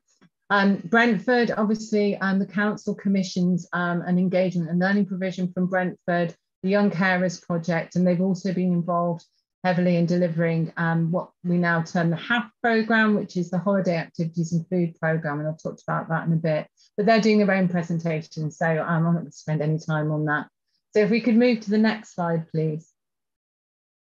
Obviously, as well, in terms of what's accessible, and again, the Family Information Service at Ealing manage the Send Local offer, and the Send Local offer covers the whole range of activities, resources, as you can see there, and I'm not going to read through all of them.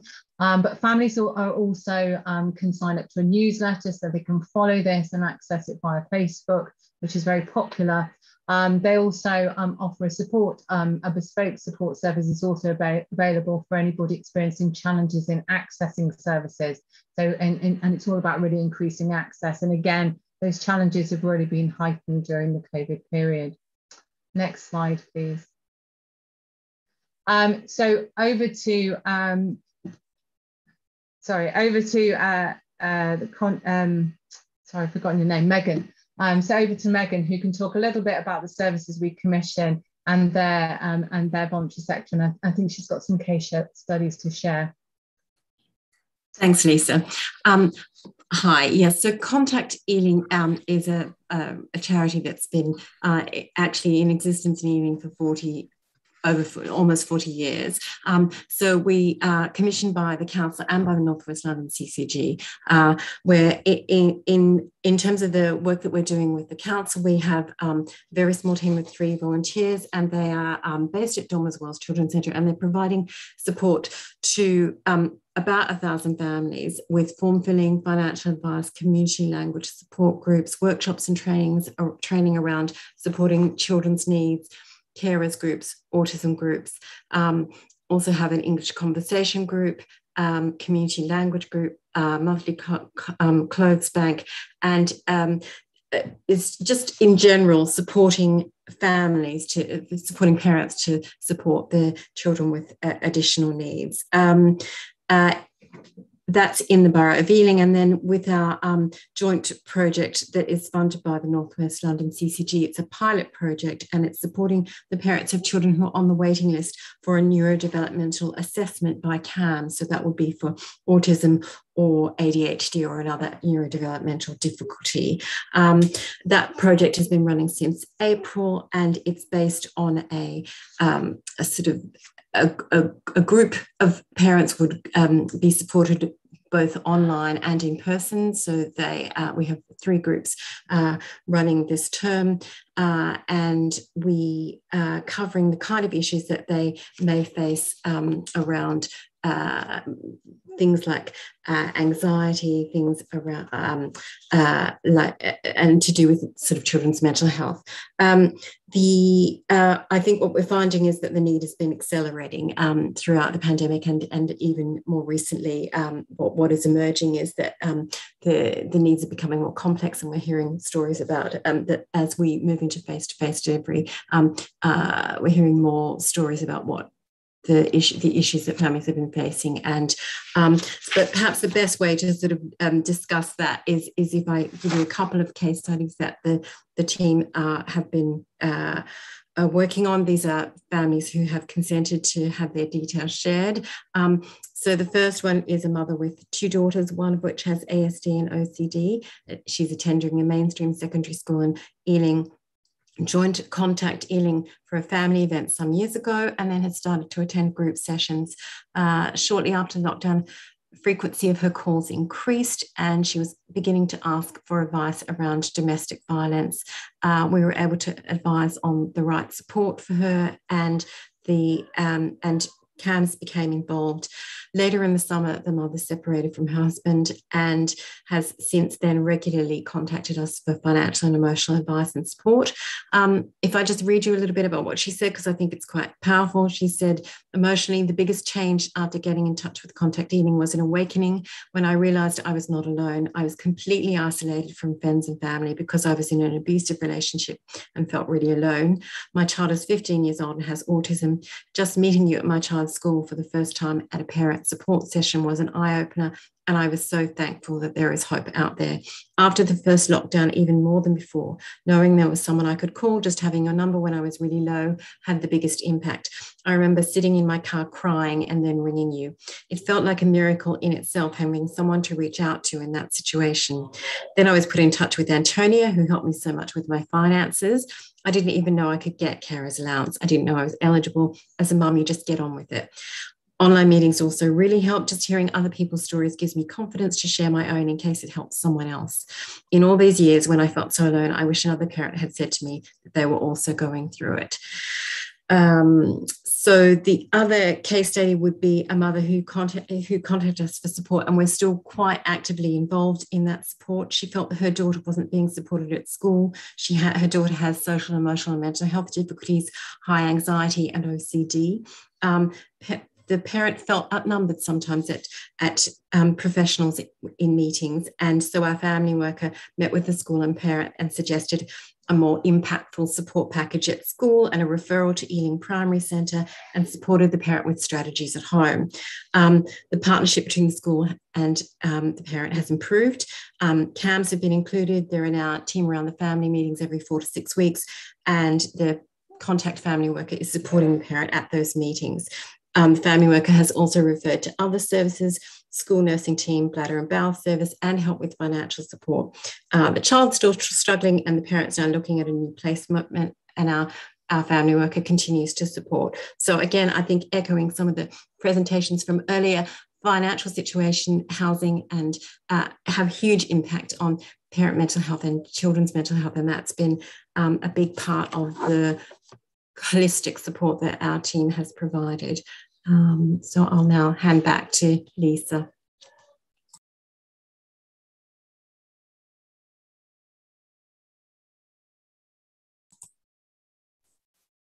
Sorry, yes, Lisa, yeah. Apologies. Can you move on to the next slide, please? That's great.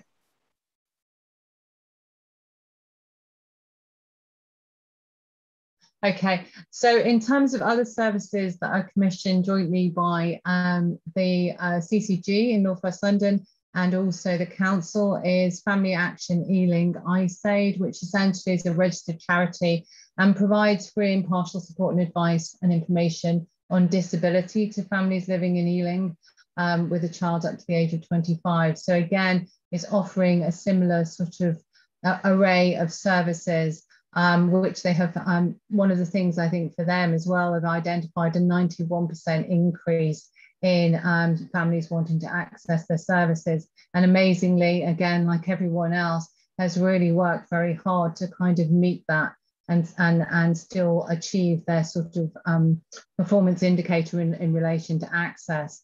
So they're offering a whole range of support services. And then we've also got the Log Cabin, which again, a voluntary organisation and registered charity within Ealing. And they're offering sort of very sort of case-by-case basis sort of services to families. And they're commissioned on a case-by-case basis. So if we have a particular family or young person who would benefit from being at the Log Cabin, then that's done on a sort of one-to-one basis. They're open 49 weeks of the year, and they provide a sort of very positive and supportive space. They also provide holiday play schemes and a Saturday club. So we do utilise their services on an ongoing basis. Next slide, please. And then there's the HAF programme. So you can see, again, if we were on the Family Information Service website page, you click on this and it would take you through, and you can see also the brochure. So there was a brochure produced for summer. Essentially, this is a new scheme or an extension of an existing scheme, but improved access for all to those children who receive benefit-related free school meals. And it was very much in response to the fact that during the lockdowns, lots of children didn't have access to school meals. And as a consequence, there was lots of issues around food poverty. So the aim really was to make free spaces available during the holiday period. So it's for 6 weeks a year, up to 4 hours a day, 4 days a week. And in Ealing, there were identified to be 10,344 eligible children.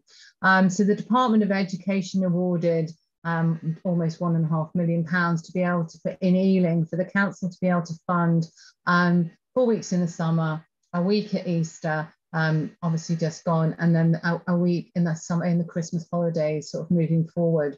So in terms of, whilst a lot of the stuff in Easter was done, I think, online, this summer it's been possible for people to offer more sort of face-to-face and active provision as things have started to resume some level of normality.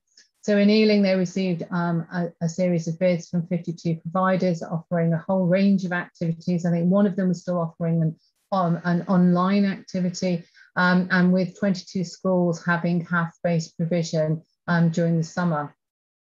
So the DfE, in terms of their expectations, and it was in the appendix report, there's a whole list of standards they have to meet. And so far, in terms of what was provided in summer, 98% of providers made sure that there was a nutritional meal, because the idea is it's all about having healthy food and enriching activities. Providers could request additional support if they for a child with any kind of SEND, and it was agreed locally that 15% of the budget would be used to support vulnerable children who were not eligible under the free school meal place. And the idea was that would be about 300 to 600 places. Obviously, most of those schemes have only very recently closed on the 27th of August. So the monitoring and the evaluation is all in progress. So there will be a report presently and a submission of activity data to the DfE. Next slide, please. Okay, so the other things that's sort of non-school based is very much around the integrated youth service. So it's 3 services in one, will come together and they work as one whole team. So that's the youth team, youth justice team, and the connection services team. So obviously the youth justice team we'll be looking at more widely when we look at CAMS at the next report. But essentially these 3 teams work together, and obviously during the whole of the pandemic, they were offering most of their provision online. I think with the exception of the youth justice service, where there was a particular need, they would see the child or family in person. So they offer this service 13 to 19 and up to 25 for children with disabilities. Now, the focus really is about interventions and engagement opportunities that are not for young people not in education, training or employment, as well as towards supporting young people who have been assessed as requiring additional support, so in terms of sort of health support. The majority of this pre-COVID was all delivered at the youth centres. So we've got 3 in Ealing. So the Young Adult Centre, the Bolo Youth Centre in Westside, and delivering these range of activities. But obviously, for the majority, certainly up until very recently, the majority will be being delivered online. Next slide, please. Okay, and similarly, the Connection service was providing a careers advice and guidance drop-in session for young people to help them to think about their careers, as well as delivering a supported internship programme with pathways to employment programmes and opportunities, and working closely with the employment and skills team to deliver Kickstart and the apprenticeship programmes. But again, a lot of that advice was given online during the whole entire period of lockdown. What's interesting now is that the lockdown has eased. Obviously, like everyone else, it's all really about taking the learning of what's worked. So the services are moving towards a blended approach. So they will be offering online, but also face-to-face interventions as well. And I think what's interesting talking to those services, it's become really, really clear that young people, as much as they appreciate online, they feel very much that they would like some more face-to-face contact. So currently there's a recruitment exercise going on with the view to being able to deliver more face-to-face support from January onwards. Next slide, please. And this is really just talking about the voice of the child, and this is our Young Ealing Safeguarding, the YES group, and this was formed 3 years ago, children and young people aged from 15 to 20, and it really allows sort of service users, people have lived experience, to really get involved and make sure that the voice of the child is heard. And that's really right across the board, right across all of everything that the council does in terms of thinking about young children, young people and families, development of policies, practice, processes, and an ability for young people to deliver peer-to-peer training.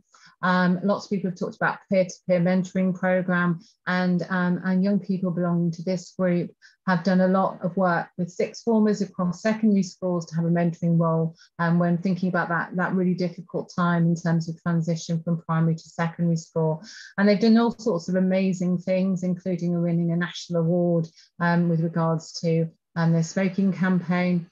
And they also are regular attendees at a lot of the work that we're doing. So as everything is changing and moving forward towards being more part of an integrated care partnership, they have representation on all of our sort of key strategic meetings so that we have that going forward. We've been recently doing a whole period of, a whole process of redesign.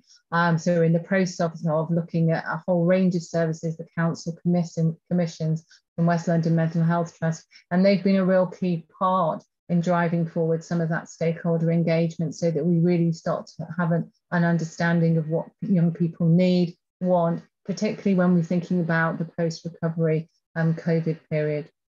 Next slide, please.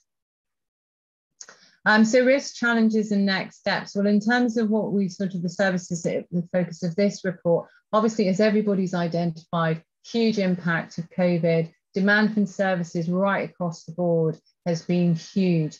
And there is a real concern if this demand continues at this level with the rising complexity that we've seen, that many of these services will be beyond capacity. And certainly when we're thinking about when Brentford, I'm sure will do their presentation, we're really aware that they have a waiting list.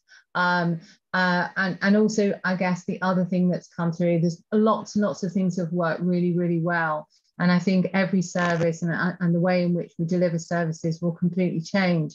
But it is about having a blended approach and not forgetting that it doesn't meet all needs. So there are families, particularly where English isn't their first language, who almost online delivery creates more barriers than it solves. And that's not true for everybody, but for some people's experience, that has been the case.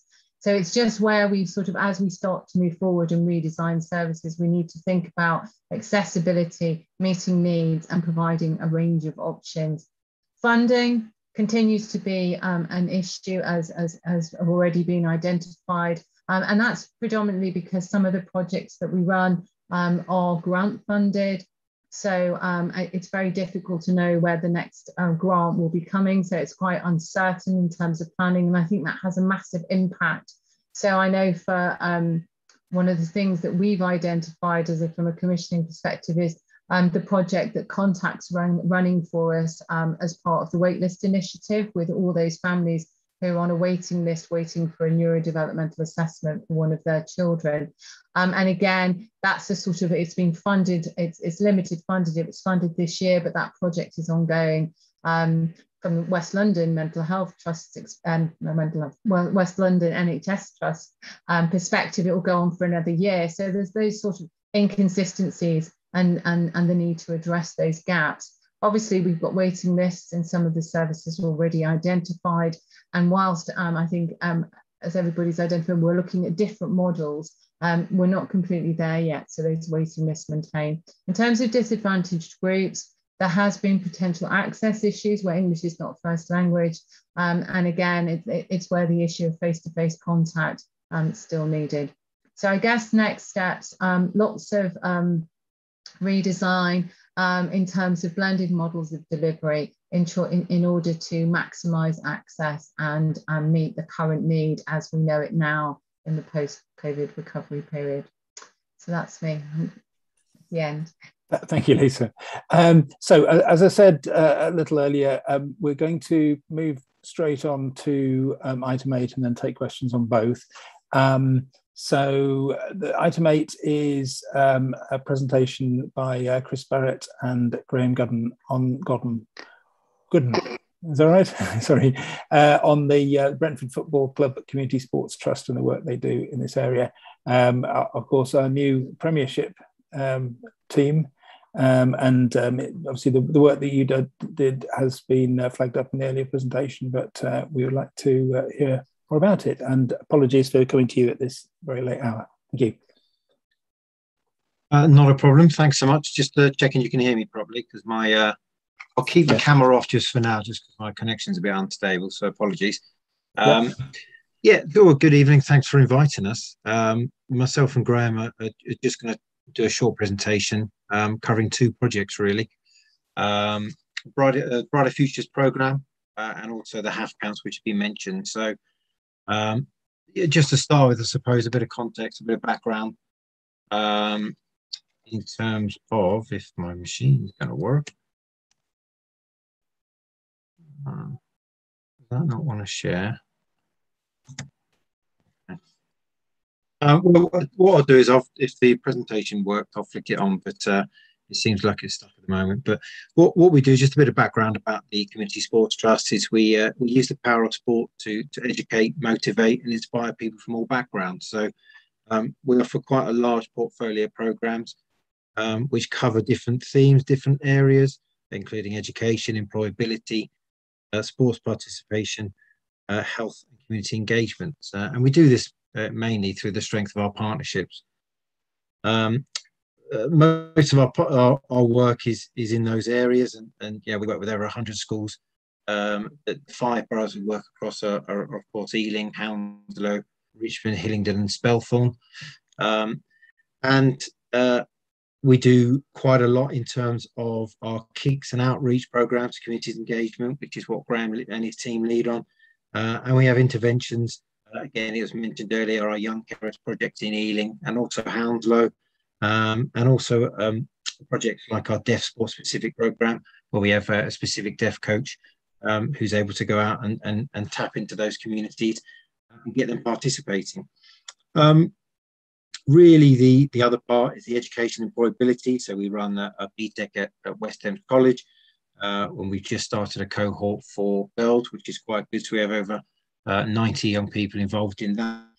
And we also are looking at the Kickstart program and have some students on that, some young people engaged in that, as well as the traineeship program, which we're starting up. And really the philosophy for us is realising potential.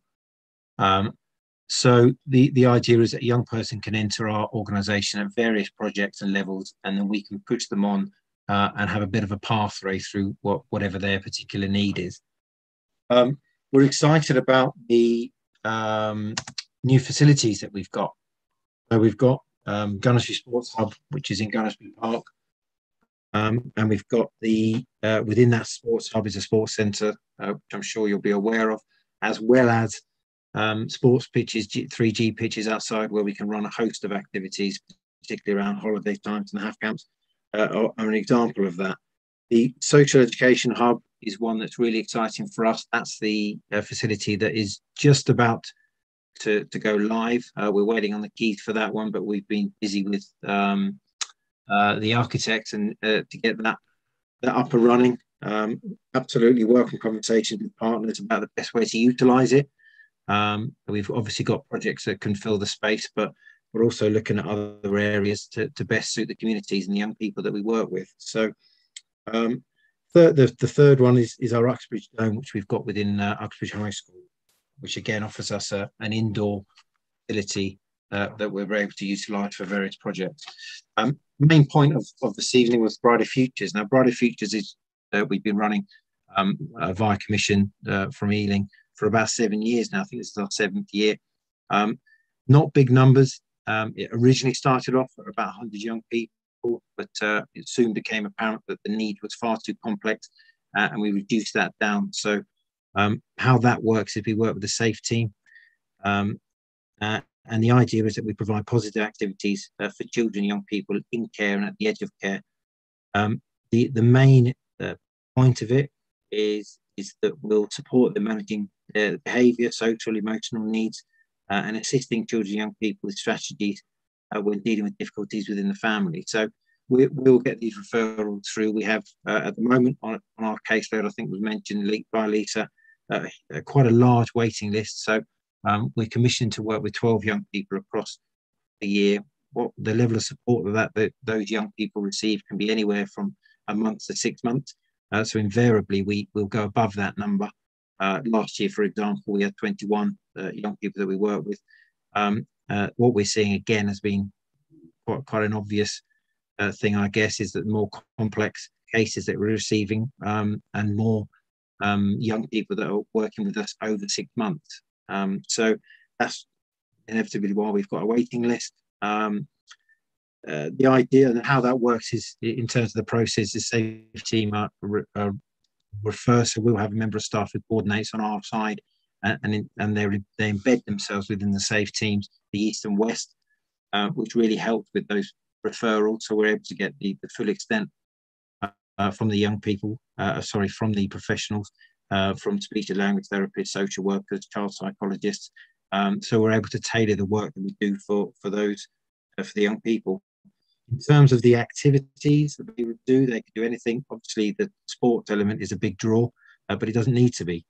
We can do things like circuit training, boxercise, football is big. These are all one-to-one sessions, but there is also an option of group sessions if the young person is ready. And again, I mentioned the pathway approach for young people. If we think the young person's ready and they're keen to do it, we can put them onto other projects and point them towards other areas. So yeah, it could be that they just want to walk and talk with the coach. We've got a young person that just walked around the block with the young persons with one of our coaches. So it just depends. It's got to be absolutely tailored. It takes time to build up trust, which is key in this. The young person's not just going to trust somebody in a tracksuit, unfortunately. It normally takes on average about 2 months to build up that trust with them effectively, so that we can then start to put strategies in place to help re-engage them back into the school, back into society.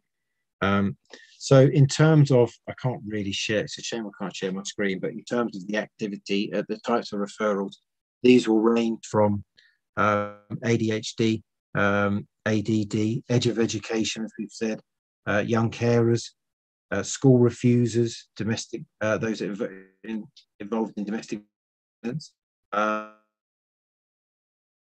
anger management, exclusions, complex family backgrounds, vulnerable to exploitation. That could be child sexual exploitation or otherwise. So, and it could have most of the time the young people that are referred have multiple needs. So, many of which are undiagnosed, which we're finding. So, I think we're managing as we go along and working with professionals where we can to try and identify these and point them in the right direction. Staff themselves are tied into TAF meetings, team and family meetings, so we have input to education, health and care plan for that young person. But they are you know, we will put strategies in place where we can, but invariably we have to move them on.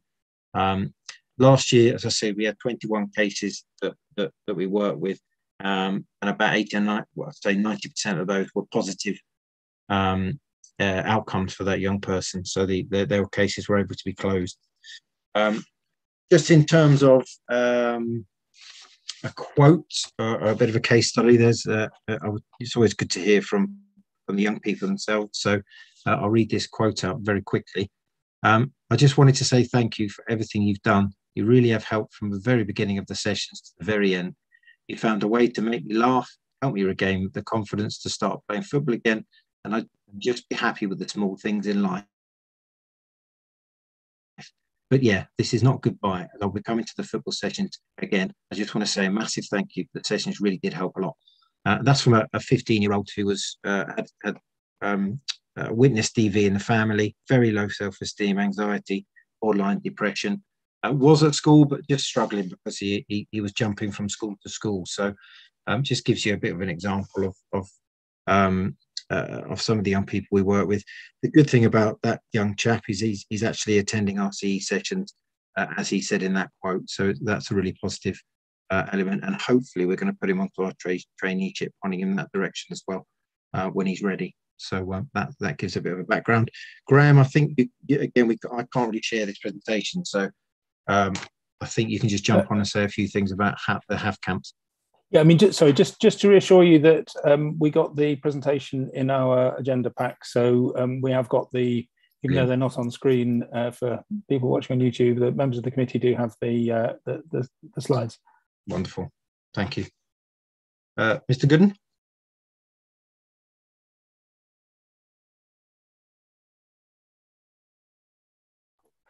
Graham Gooden, are you there?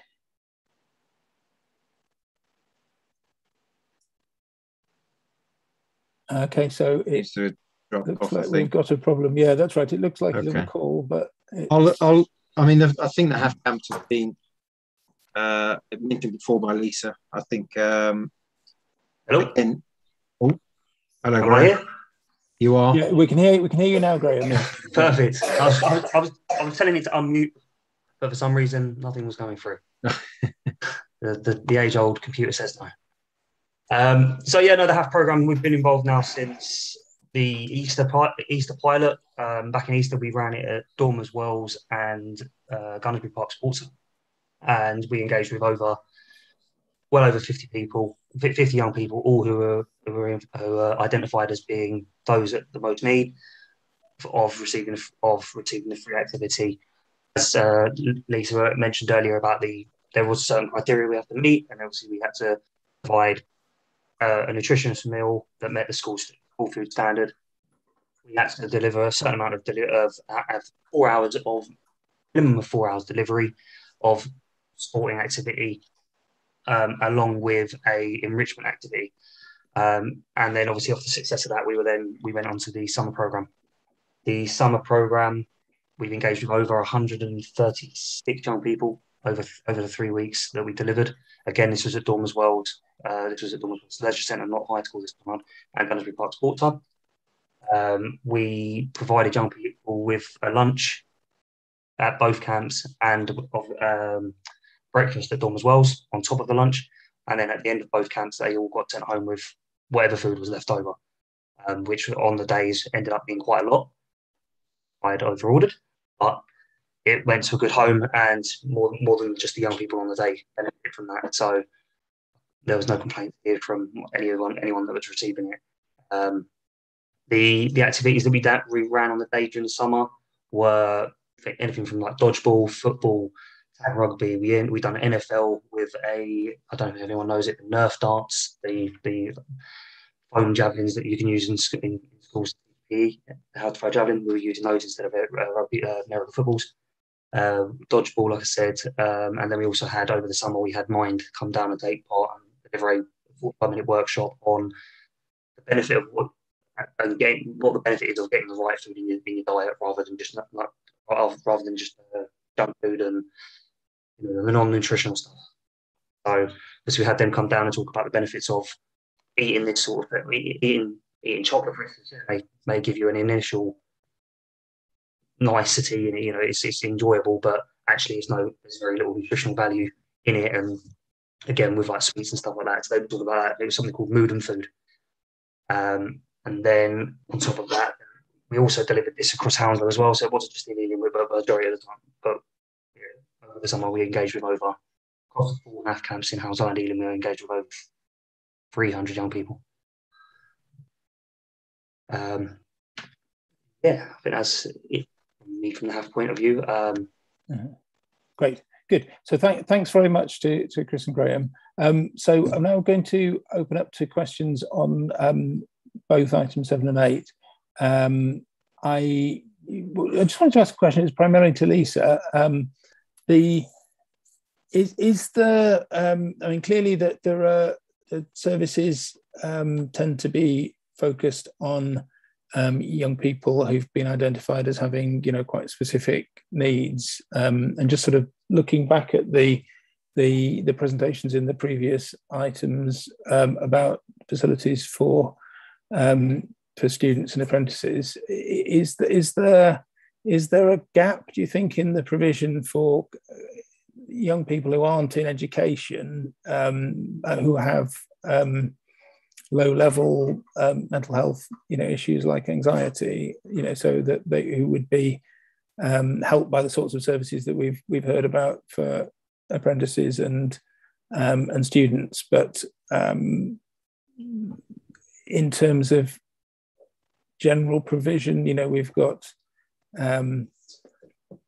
youth centres which only reach quite a limited proportion of the young people in the borough, and we've got the great work that's done by Brentford, but again, it's relatively small numbers. Do you think there's a gap there? Do you think that there might be any way of addressing that? Oh, sorry, you're on mute.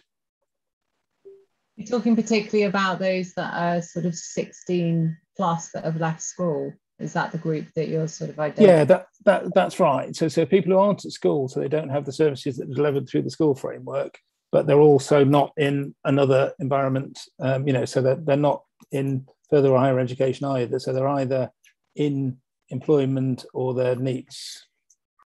I think it kind of depends, because obviously all of those young people that aren't in education, there is obviously automatic access and referral. So I think if you're looking at something like the online service the Family Information Service provide, they do provide support and they do signpost. So in terms of like summer activities, some of those are free and they're accessible because it's all done on age rather than and necessarily need. And some of those are free, but some of them do cost. And obviously you can be referred at any point by, doesn't need to be through school, you can be referred by your GP. So you've got all of the CAM services. There's other voluntary sort of agencies that will provide some counselling and support outside of the school framework. I guess I don't know what the numbers are that I mean, Charles probably knows better than me. Yeah. Charles, yeah. Yeah, I'm happy to come in there. So we do track children not in education in a variety of ways, and the numbers are quite small actually in Ealing post-16, because we do try to keep most into employment, education or training. There are some that, like you said, you can never say never. So there are some young people that are out of provision for a variety of reasons, but we do keep lists of those. We do know them and we do contact them. So even if they're electively home educated, for example, we will be contacting them regularly. But yeah, it's something we work on, but it's not a complete gap. And as Lisa said, they can still get referred into all these services. They can still access, all the services that we've discussed today. It's not that they're required to be in education for these services. They can access them anyway. So hopefully it's part of an answer to your question. Okay, thanks. Right, so do I have any questions for these two reports together from any of the other councillors? Yes, I do, from Councillor Woodruff. Thank you. Yeah, I've got I mean, we're talking about young people with lots of trauma. I think fairly soon we're going to be hosting a number of people who come from Afghanistan. Lots of children with considerable trauma from a different cause. I think when lots of people came from Somalia, I think there were a number of younger people who had trauma and maybe were not caught. I sort of wonder if we've got a plan of what we're going to do. Obviously, they probably don't speak English at all, but it seems to me that we ought to have some plan to with regard to them. I mean, that might be, it's gone different from what we're talking about, but I think it might be quite important in the long run. Charles, I think you wanted to answer that. Yeah, thank you. So we are tracking all the new arrivals from Afghanistan, and we've got a list of services that we're putting them in contact. The real difficulty and challenge here is they may not stay in Ealing. And so although we can control the service offer when they're here, and if they settle here, that's great. But obviously they're being moved to other parts of the country as well, or they might be moving to family in this country. So it's quite a live situation. It's a really good point. The numbers so far haven't fed through in terms of those families with children as large as we initially expected, but we're tracking that closely. So yeah, it's a very good thought. And I don't know if there's a role for Brentford in terms of, clearly the advantages of the sports element is that it doesn't require a lot of language skills. It's something that people can get straight into. Yeah, absolutely. So there's a number of services we can link people into. The problem is the housing situation, and a lot of the situation is quite fluid. So while they're in Ealing, we can give them the offer that we have. Obviously, if they get moved on, we will link with the receiving authorities. Great. And Lisa, did you want to add something? I think you. Sorry. Some of our teams sort of locally are looking at. So one of the things they've been doing is offering sort of webinars, which is more about accessing services, but they're offering them in different languages and signposting, and all posters written in those languages. And that is a piece of work that's being worked on at the moment, so that we can offer something that's online that allows people to understand what's available as well. So again, just helping with that signposting. I mean, I think there isn't an Afghan language. They Pashto and Dari, Uzbek, and so there's various. Yeah, that is another issue. But I think if you've got the interpreters and you can do it on a live session, you've got somebody who can speak several languages. And that's how we've been doing it when we've been addressing some of the other sort of key languages to try and improve access for those families. So it's just really having somebody or several interpreters who can do that. Yeah. Great, thanks. Okay, so I'm not seeing any more indications from members. I think it has got rather late, and I think members' desire to ask questions sometimes reduces quite rapidly when it hits 9 o'clock. So I think we appreciate the presentations on everything that you're doing, and we'll look in terms of recommendations at a following meeting. So the last item on the agenda is the work programme, but as I say, as it is late, I propose that we just note that rather than discussing that in any detail, unless any member violently objects to that. We're thinking of having a site visit. Are we still going ahead with a site visit? Yes, that's right. So the idea is to do site visits between this meeting and the next one. So I think you've already indicated you've got lots of availability. So yeah.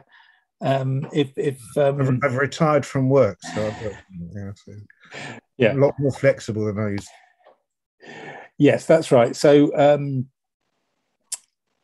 that's right. I'm not sure, Harjeet. Have you asked all members about availability, or just me and Simon so far? So I'm just waiting for some indicative dates from you, Chair, which I'll then put to the rest of the panel.